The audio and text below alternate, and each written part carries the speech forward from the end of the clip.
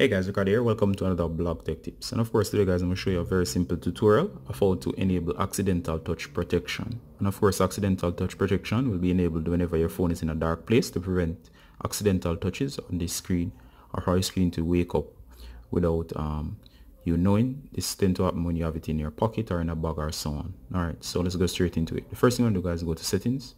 Once you're in settings, make sure you're at the top and then scroll down. You should see the option for display. Once you're in display, search right in here and you should see the option in here that says accidental touch protection, and of course mine is on now.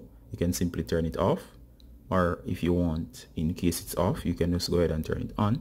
And as it says here, is protect your phone from accidental touches when it's in a dark place such as pocket or bag. Alright, so that has been how to do that. To exit, just hit back again, and of course that's it. Alright guys, Ricardo Corner from Blog Tech Tips. So now it's a quick tip showing you how to disable accidental touch protection on the Galaxy S10. Bye.